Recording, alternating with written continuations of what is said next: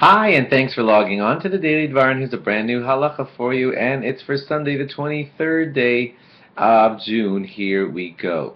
Today's halacha is about music during the 3 weeks. You know that the 3 weeks are a time of sadness, and because they are, the general rule is that we don't listen to music. Now, what exactly does that mean? Certainly going to a concert during the 3 weeks where you're at a public gathering made for entertainment, that would, with live music, that would for sure be out.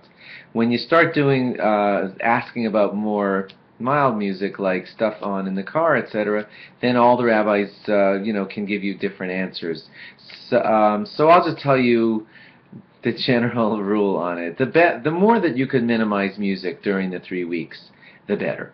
You want to show that there is no temple, and it means a lot to you that there's no temple, and to just use loopholes and tricks to be able to listen to music would be not considered appropriate. So I'll tell you what the loopholes and tricks are. They are, well, I'm not going to a concert, I'm just driving, and in order to keep me alert while I drive, I put on some elevator music in the background. But it's not really entertainment, it's just to keep me alert or whatever. You may want to speak to your rabbi about that. Some would say no, some would say yes. Personally, I'd recommend that you try not to if you can manage to do it. Same thing with a cappella music. That's the music that a lot of people are putting out now that has no instruments, it's just singing.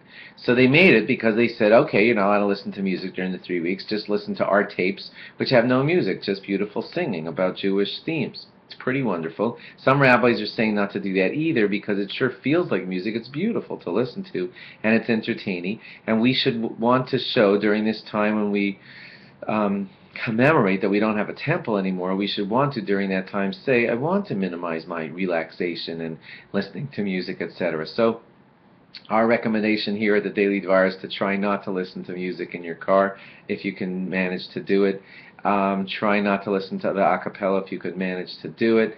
But there are rabbis who are lenient on matters like that. Certainly the biggest of them is to not go to big shows giving you music and entertainment during times when we're supposed to be commemorating the loss of our temple.